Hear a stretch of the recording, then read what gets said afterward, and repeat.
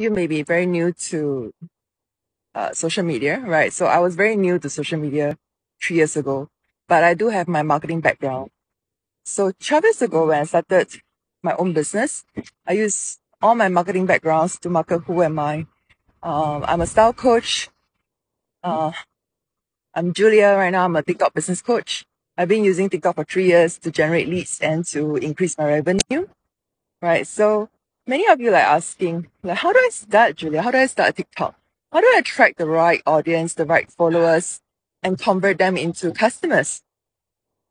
So it also dawned on me 12 years ago, like how I started my business and I was sharing my stories, right? And then I realized that the person that I attract are those successful people because they are inspired by my success stories. But I also have like people coming from other backgrounds, from all walks of life, from admin, from sales professionals, even women who got retrenched.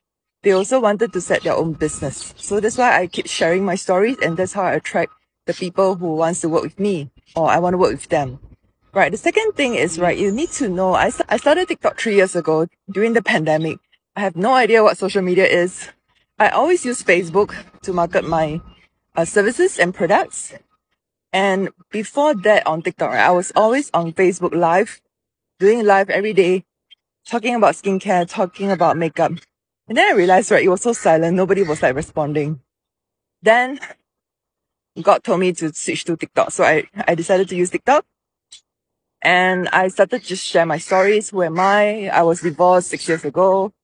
I was broke, depressed, and I had to find my own space, right? I have to move out the house myself. And I realized I can do a lot of things without a man.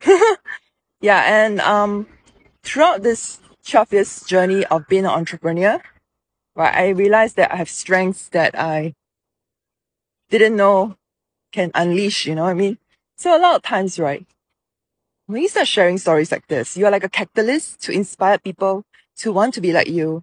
So on your social media, it's the same thing. You need to just inspire people, tell your stories, and you attract the right followers and customers to want to be with you. Because the key thing is, right, when you're on social media, you are just like a brand, like a social media influencer. Unknowingly, you have become an influencer. So I've unknowingly becoming an accidental influencer that when I go to restaurants sometimes, some girls who was like, hey, I saw your video. You know, they would approach me and say, I saw your video. Then my sister was like, you can't be a bitch anymore.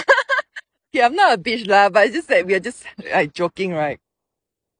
So I'm like, yeah.